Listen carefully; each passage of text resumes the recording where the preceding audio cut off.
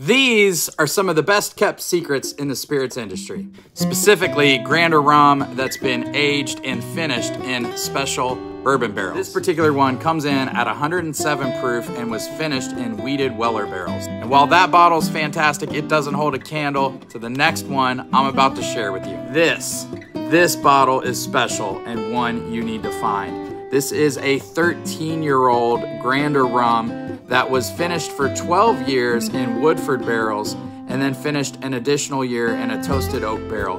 It is magical. Without a doubt, one of the top 5 spirits I've ever had. So if you're looking to expand your palate and find something new, I'm telling you, go find some Grander rum store picks that are finished in bourbon. It is fantastic.